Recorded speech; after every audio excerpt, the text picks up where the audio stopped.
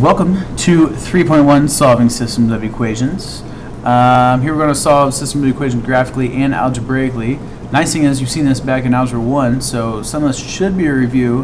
It's going to be a good review because since you have seen it, you're going to have a little bit of knowledge, but also there might be a few things that you learn, maybe a few shortcuts or whatever as you go through here that might help you understand these a little bit better. So the first bullet here, we know the systems of equations is two or more equations with the same variables. So same variables, what I mean is like they both have an x and a y.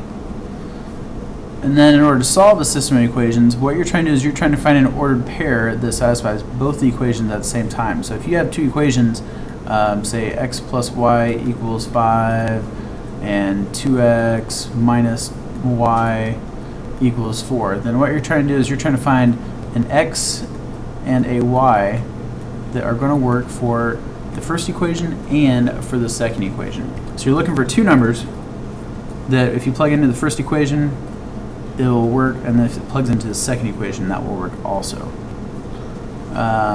Sorry if that's a little repetitive. Alright, so your first example here. What we have to do is we have to solve the system by graphing. Describe it as consistent independent, consistent dependent, or inconsistent. Let's first do the graphing part. So for graphing, what you need to do, the best thing you can do is solve each equation for y, and then you can graph each of these equations. Now these equations are going to do one of three things. They're either going to intersect at a point, which would be an x and a y. They're going to be the same line, which would be infinitely many solutions, or you might have where they are parallel, which means you have no solution. So those are your three different options. So we take our first equation and solve this. So x minus 2y equals 0. We're going to subtract x to both sides. So minus x, and you get negative 2y equals a negative x. And then you want to divide both sides by negative 2. You end up getting the equation y is equal to a 1/2 x. Now we don't have a number out here, so we don't have a y-intercept. Actually, we kind of do. It's just a plus 0. So, but you're not going to write that. So when we graph this line, we're going to start at 0. And from there, you're going to use your slope, which is up 1 to the right 2, up 1 to the right 2, up 1 to the right 2, and you can draw your line in.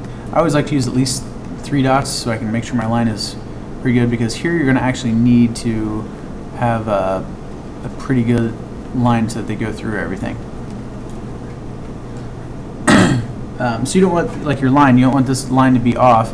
You don't want it to be off just a little bit, because even if you're off just a little bit, then that's going through different points. You know, instead of going through -1, -1, where you just put this line, you actually should be going through a point up here.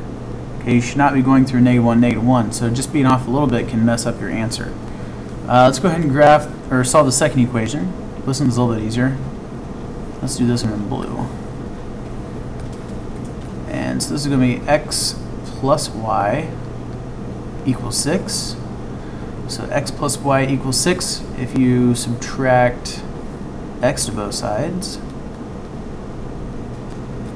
you're going to end up with y equals a negative x plus 6. So we're going to solve, or we're going to graph this equation. So you're going to go up 6, put a dot, and your slope is negative, so that means you're going to go down 1 to the right 1, down 1 to the right 1, down 1 to the right 1. So it looks like these lines are going to intersect. So if you start up here at the top, go down in the correct slope, these actually do intersect, and what you want to do is you want to state whatever that point is that they intersect at. So they intersect right here at 4, 2. So your solution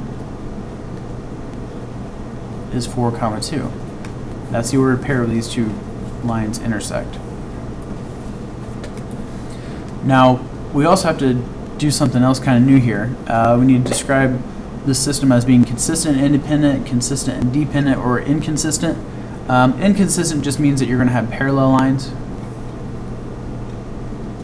We'll go over this a little more in depth here in a little bit. You're going to have parallel lines. If you are inconsistent and independent, this means you have intersecting lines. And I always remember that because independent intersecting starts with an IN. Yeah, I know inconsistent does too, but inconsistent is just by itself, so you have parallel lines there. So that means consistent and dependent would be the same line.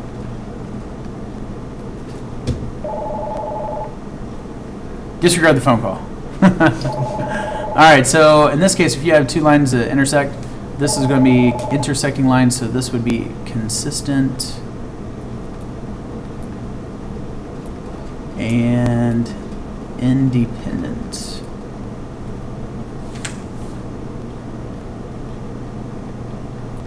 INDEPENDENT. Do you know what that means, girl?